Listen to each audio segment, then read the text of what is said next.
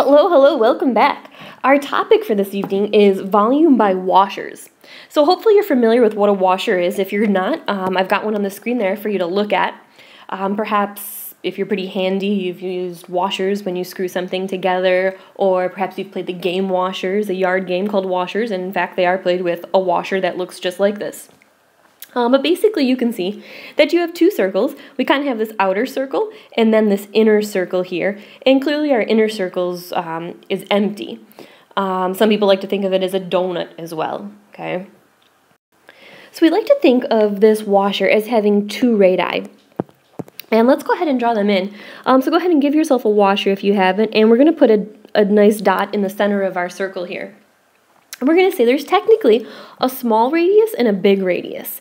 So I'm going to go ahead and use this bracket to kind of draw in my big radius, and you should be doing the same. And I want you to label that with big R. Okay, and then my little radius is going to be this here, and I'm going to call that little r. And we're going to refer to it as big R and little r for large radius and small radius. And that's pretty common lingo among the AP world, big R and little r. So because I have two radii, the way I'm going to represent my volume when I have a washer is going to be volume equals the integral, of course we'll just say from a to b for now, of pi. And instead of saying just r squared like it was if it were a disk, I'm going to be saying big R squared minus little r squared dx. Okay, so again, this is strictly for my washer. Pi, big R squared minus little r squared. And of course, we're going to pull that pi out. And I'm just saying big R squared minus little r squared dx. So let's go ahead and dive in. And again, I'll have some great visuals in class to go along with this. I'll do my best on the video here, but I'll have some more 3D objects I can show you. All right, example number 1. Alright, so question 1, f of x equals 2 minus x squared, y equals 1, and we're going to rotate this around the x-axis. And our goal, of course, is to find the volume generated by this figure. So first and foremost, just like the absolutes from the other day, we want to make sure we have a nice sketch of what's taking place here. So I'm going to say 2 minus x squared is a parabola shifted up 2, facing down. Y equals 1, it's a nice horizontal line at 1, and I'm just going to make a little note. I'm revolving my function around the x-axis. Alright, so I'm going to carefully sketch it in my shaded region here. And I want you to ask yourself, is this a disk or is it a washer? Alright, well, and I think it's fairly obvious. If you're going to take this shape and rotate it about this line, are you going to have any empty space at some point between your shaded region and the line you're rotating about? And I would say 100% yes. Notice none of this function in yellow here is touching this axis at all. So as it comes around and creates that circle, none of it should be touching the x-axis. So there's going to be this gap here, which is going to create the washer method. All right. So let's review a few things. First off, and go ahead and star this in your notebook, you want to be perpendicular to the axis of rotation, so you know which way to draw in your radii. Okay. Second, your radius that you draw in, or your rectangle, is always going to the axis of rotation.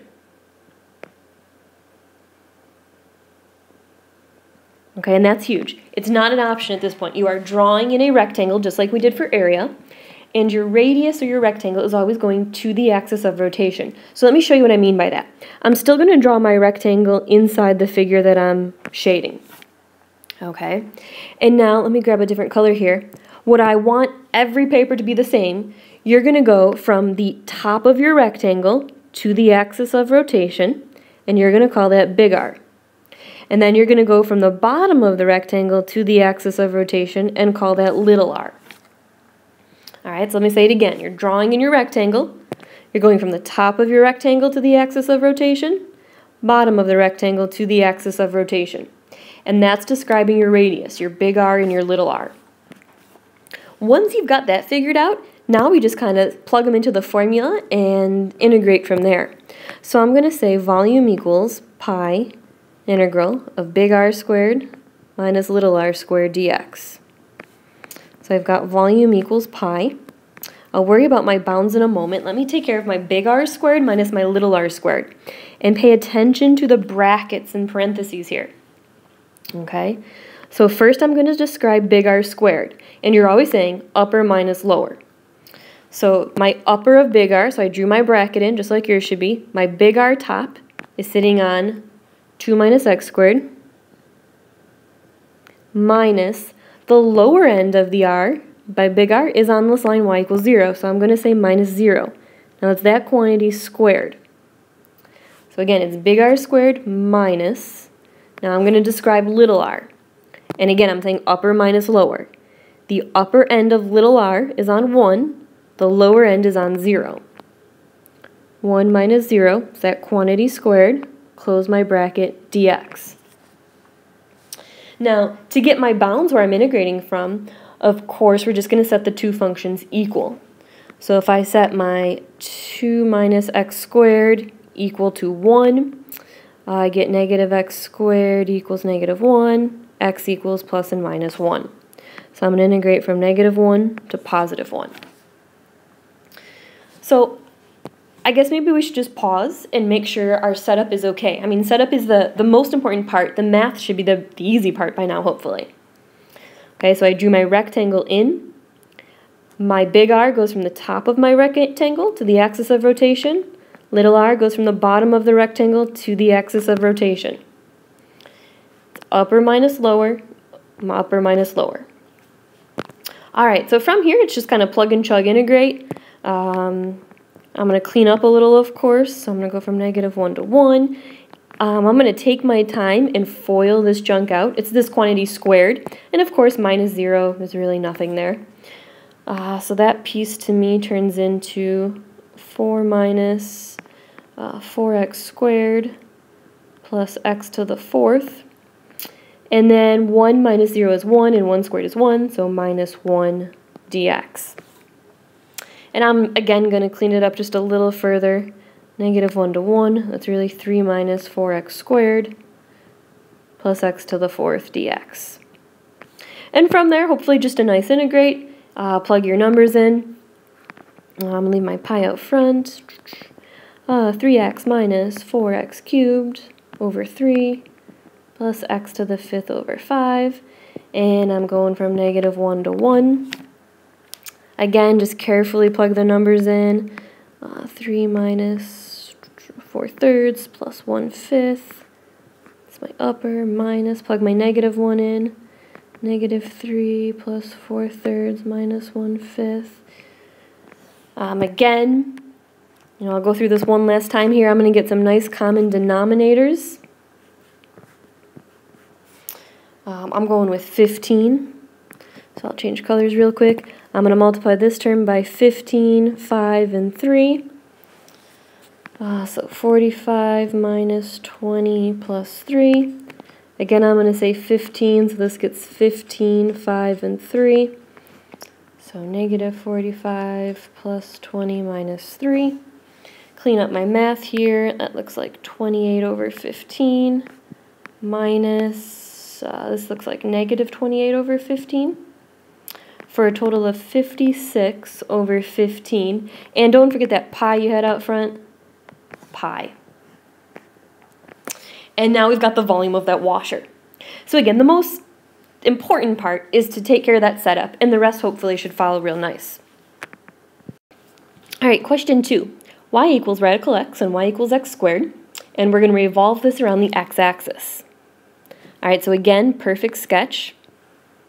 I'm going to use two different colors here.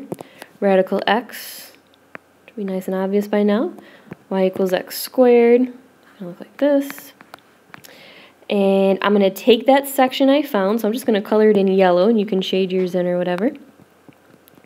And I'm revolving that around the x-axis. So say to yourself, is the entire graph sitting on there and creating a disk, or is there ever going to be a gap and you're going to have a hole known as a washer? Well, if you think about this, you might get tricked at first. You might be thinking, okay, it's sitting right here on the x-axis, but that's only for a split second. Once you veer off, clearly there's this gap here, and that's telling me I'm going to create a washer. If at any point you get a gap, it's an automatic washer. All right, so let's draw our rectangle in, perpendicular to the axis of rotation. And now take the time to write your big R and little r. And you're always going from the top of the rectangle to the axis of rotation, bottom of the rectangle to the axis of rotation. All right, so lots of self-talk. Volume equals the integral, whatever my bounds are, pi big R squared minus little r squared. So volume equals pi, the integral, big R squared. So I'm on the red function minus 0. Okay, so notice my bracket in parentheses. I'm going to say that's radical x minus 0 squared minus my little r, it's x squared minus 0 squared dx. My lower bound should be real obvious. Looks like they're intersecting at 0. And if I'm not sure where the upper bound is, I'm just going to set those two equal. So off to the side, radical x equals x squared. I'm going to square both sides, so x equals x to the 4th. Set it equal to 0. X to the 4th minus x. Pull out an x. I get x cubed minus 1 equals 0. Tee it up. There's your x equals 0 and your x equals 1. Now, this in fact turns out real nice actually. Even though square roots tend to freak people out, notice you're squaring them. So when you take this term, radical x minus 0 is radical x, square it, you just get x minus, this becomes x to the 4th dx. Again, I'll quickly integrate, and hopefully we're feeling good. X squared over 2 minus x to the 5th over 5, going from 0 to 1. Don't forget that pi out front. Upper minus lower. So I've got 1/2 minus 1/5 minus a lower of 0. Common denominator there is going to get me, 3 over 10 times pi. All right, so my goal is just to set up the next bunch. Again, I'm going to assume that you can integrate, and we're just going to focus on setting them up. All right, notice I'm going to use the same functions. The only thing that's different is what I'm going to rotate about, my axis of revolution here. So let's go ahead and sketch those functions. Again, it's the exact same. And just be very, very careful. I am now going to rotate about the line y equals -2. So we're going to have to draw that in, and we'll label that as our axis of rotation. Okay, so get your rectangle drawn in perpendicular to the axis of rotation. So again, we're vertical. Okay, practice saying this on your own. Big R is the upper to the axis of rotation. Little r is the bottom of the rectangle to the axis of rotation. Okay, it's all about the axis of rotation. So we'll just plug them in our formula. Volume equals pi. We already know our bounds go from 0 to 1 from the previous question. Big R squared is going to be radical x minus, lower is -2 squared, minus, I need little r, looks like x squared minus -2 squared dx. Okay, see if you followed that. I'm looking at big R, I'm saying upper minus lower. Little r is upper minus lower. I'm just going to clean that up. I'm not actually going to integrate the whole thing. Again, I'm hoping that's the easy part. This is actually the term radical x plus 2 squared minus, this of course is x squared plus 4, whoops, my bad, plus 2 squared dx. And again, you would just have to take your time and FOIL those out. Don't try any fancy U-sub. Take a few moments to FOIL it out anytime you see something squared. So hopefully you can do radical x plus 2 times radical x plus 2 would get us x plus 4 radical x plus 4 minus x to the 4th plus 4x squared plus 4 dx, of course. And I'm going to go one step further and just distribute that negative through. So I've got x plus 4 radical x plus 4. It's going to be minus x to the fourth minus 4x squared minus 4 dx. And then, of course, I would combine some like terms. You'll notice here that the positive 4 and negative 4 are even canceling out. So we should only have 4 terms to integrate. And again, I'm going to skip that part and just focus on the setup. I'll let you play with the math on your own or in class tomorrow. All right, so we're really stressing these setups. Same functions, y equals radical x, y equals x squared, y equals 4. And we're revolving about that line. Again, I want to see a different sketch for each one. Don't cheat yourself. You're not going to get it if you keep trying to do it around the same picture. Every function should have a different sketch.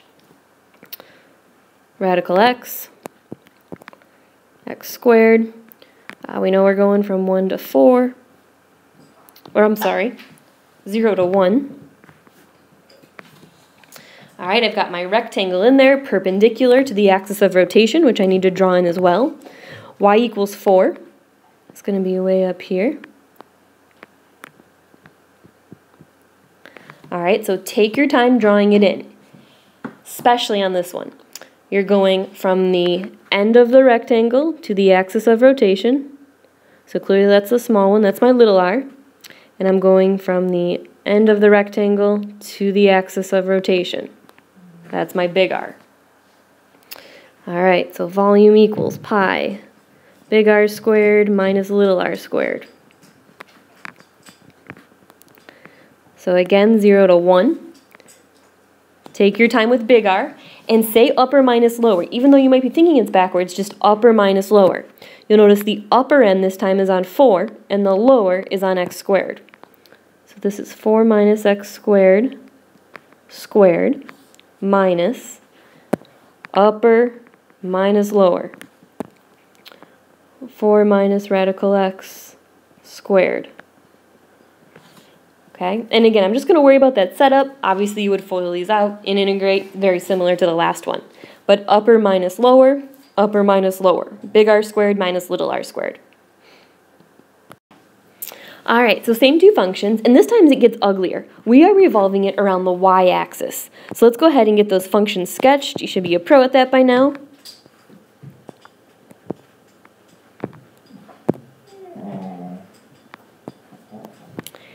And here's where it gets ugly. Okay, revolving things around the y-axis or vertical lines. Not the nicest. So first and foremost, remember, you have to be perpendicular to that axis of rotation. So you are no longer a vertical line, you are now horizontal. Okay, so that means our bounds are no longer 0 and 1. All right, so we've got to use some common sense here. Now, I'm going to draw my big R and little r in. Instead of saying upper minus lower, we've talked about this, we are now saying right minus left. So I'm going to go from the big end of the rectangle, or the one furthest away, to the axis of rotation. That's my big R. Little end of the rectangle to the axis of rotation. That is my little r. All right, so we'll get those two out of the way. Next, I'm going to get my bounds. Well, we know this point is 0, 0. All right, so let's make note of that in our book there, 0, 0.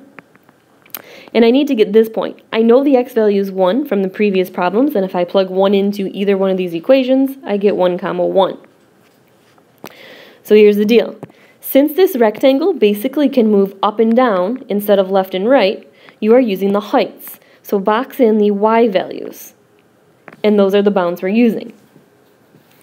So I'm going to say volume equals pi, the integral from 0 to 1. Now, don't dive right in and start doing your right minus left at the moment. What we have to do is put everybody in terms of y. Okay, so when you're horizontal, just like we've practiced, you can only use the letter y.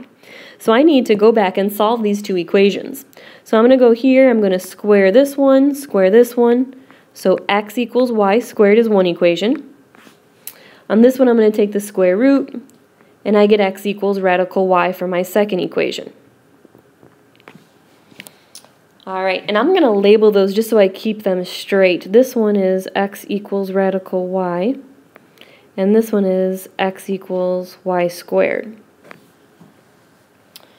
All right, so big R. I am saying right minus left of my bracket. My right is on this green function, which is radical y, minus the left, which is on 0, squared, minus the right of my little rectangle is on y squared, minus its left, which is 0, squared, and now make sure you slap a dy on instead. Okay, now the math is the same. You would square each term, go ahead and solve, but we're really focusing on that setup. So I've got just one more for you. Stay with me. Sketch it out. It's the same two functions, and I'll tell you what we're revolving about. All right, so I've just sketched mine out, my x squared, my radical x. The key here is that we're revolving about the line x equals -4, so I'm going to have to draw that in separately. Let's see, here's x equals -4. I've labeled my points, and again, this is the same exact thing as last time, and I've solved my equations in terms of y. So I need to be perpendicular to this line I drew, so I'm going horizontal, and I'm going to carefully draw my bracket in. Okay, one end of the rectangle to the axis of rotation. The big one you're going to call big R. The little one you're going to call little r. All right, see if you can set the formula up on your own by now. Hopefully, this is a piece of cake. Pause it, try it on your own, see if we get the same thing.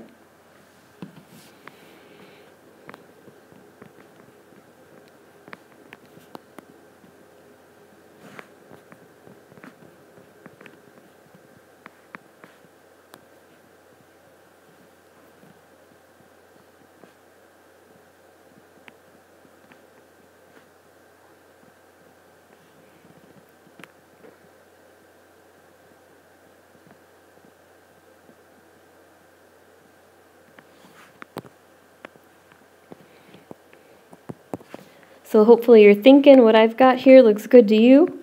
0 to 1. I'm going to actually say that's, radical y plus 4 squared. Minus, this is y squared plus 4 squared dy. And there you've got your setup. And again, I'm going to assume the integrating is the easy part by now. So a lot of self-talk tonight, whether it's upper minus lower, right minus left, big R squared minus little r squared, lots to practice and to keep repeating to yourself. So have a great night, take good notes, and we'll see you tomorrow.